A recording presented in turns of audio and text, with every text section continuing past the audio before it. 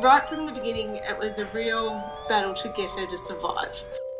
Like, the odds were against her with being so tiny, being so sunburnt.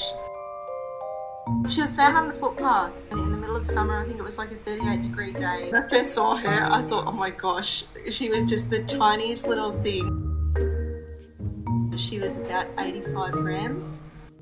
She was just like a belly on legs, because her legs were just so skinny and little toothpicks. Starlight. She wasn't overly fluffy, so you could see how red her skin was on her belly, especially in her legs and her paws. So I went through the vet check and they're like, yeah, that's sunburn. Just every minute of every day was just, please survive, please survive. I was going in the room every hour to give her fluids and to keep her hydrated, and you just never knew what I'd see each time. But she had such an amazingly resilient spirit. From the beginning, she just accepted the bottle straight away. She was purring straight away. Despite being as sick as what she was, she never gave up. You know, she'd just go, oh, okay, yeah, I can do this. Kittens are used to cuddling in with their siblings and their mum, so I try to simulate being a mum cat as much as a human can, with toothbrushes to groom, to try and emulate the mum's tongue, and she was just a dream. Once she hit about that 3-4 week mark, she started to sort of really come out of her shell a bit more and start showing her cheeky little personality and doing all those fun little kitten things. Start to interact with toys.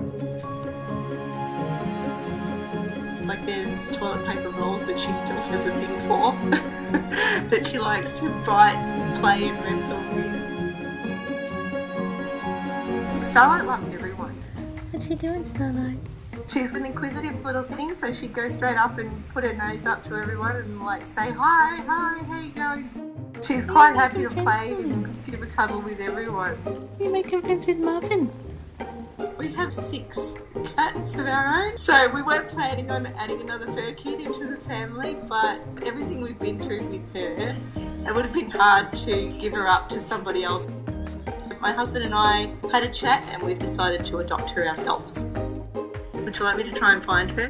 Okay, sweetheart. She's 5 months old. We're really happy to add her to our family, and all our other resident kitties get along with her great. Our youngest foster failed before Starlight, Hope, and she was grooming her last night, so that was really sweet. It's the way it's worked out. She's meant to be ours. I pinch myself today, you know, looking back on the videos of how sick she really was. She's such a character, such a survivor. Absolutely amazing little girl. Can you jump? You got yourself up there, darling. Like, comment, and subscribe.